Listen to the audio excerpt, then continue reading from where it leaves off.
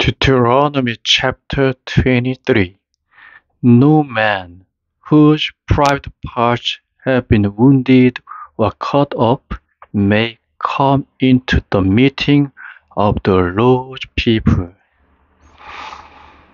One whose father and mother are not married may not come into the meeting of the Lord's people or any of his family to the 10th generation.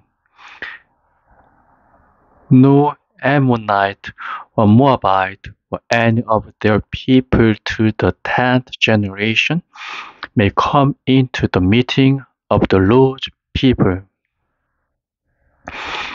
because they gave you no bread or water on your way when you came out of Egypt, and they got Balaam the son of Beor from Peter in Aram Naharaim to put curses on you.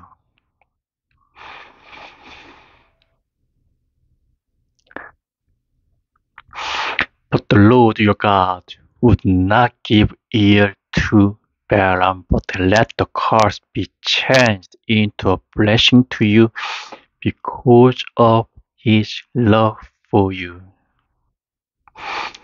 Do nothing for their peace or well-being forever, but have no hate for an Edomite, because he is your brother, or for an Egyptian, for you were living in his land. Their children in the 3rd generation may come into the meeting of the Lord's people. When you go out to war and put your tents in position, keep from every evil thing. If any man among you becomes unclean through anything which has taken place in the night, he is to go out from the tent circle and keep outside it. But when evening comes near, let him take a bath, and after sundown he may come back to the tent. Let there be a place outside the tent circle to which you may go.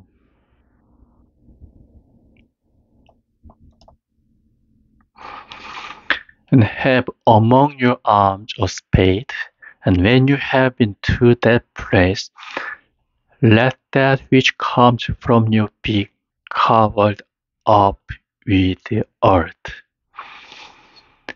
For the Lord your God is working among your tents to keep you safe and to give up into your hands those who are fighting against you. Then let your tents be holy, so that he may see no unclean things among you and be turned away from you. Do not give back to his master a servant who has gone in flight from his master and come to you.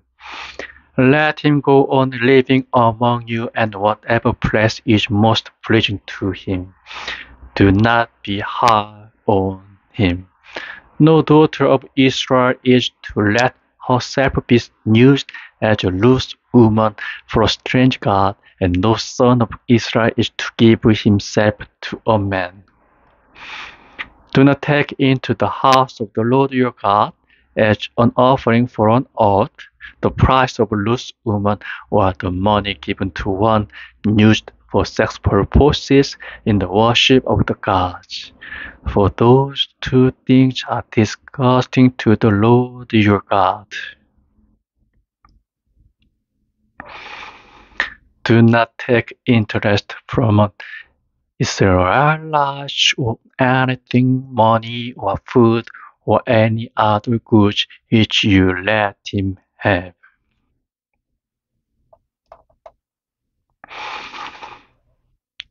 From men of other nations you may take interest, but not from an Israelite, so that the blessing of the Lord your God may be on everything to which you put your hand in the land which you are about to take as your heritage.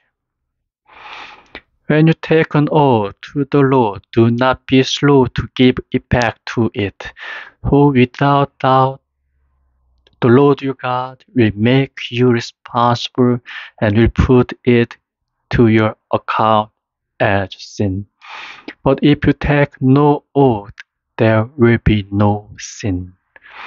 Whatever your lips have said, see that you do it, for you gave your word freely to the Lord your God.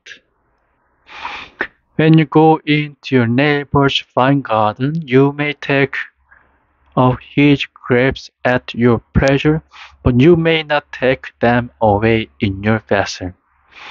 When you go into your neighbor's field, you may take the heads of grain with your hand, but you may not put your blade to his grain.